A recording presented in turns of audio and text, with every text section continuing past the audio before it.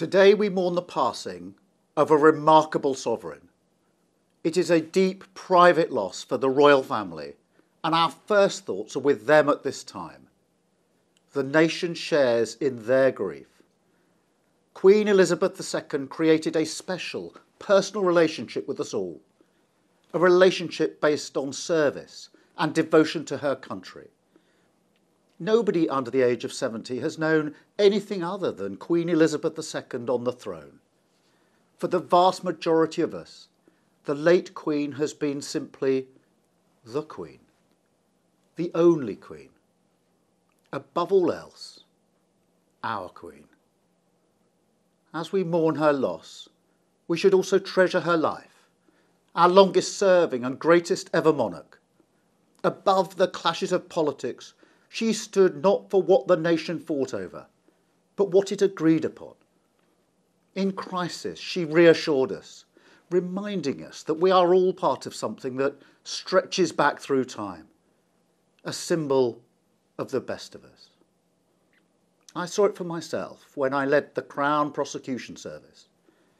Every time I had the privilege to meet the late Queen, she would ask the most searching questions because she wanted to understand the lives and struggles of her people. And as Britain changed rapidly around her, this dedication became the still point of our turning world, an example that taught us that whatever the challenges we face, the values of service always endures. And the obvious love the late Queen displayed for Britain, the British people gave back in return.